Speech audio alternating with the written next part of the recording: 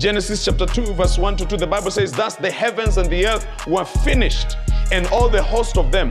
And on the seventh day, God ended his work, which he had made, and he rested on the seventh day from all his work which he had made. He rested after working. Nowadays, people are resting before working. We have a generation of people who are resting before working.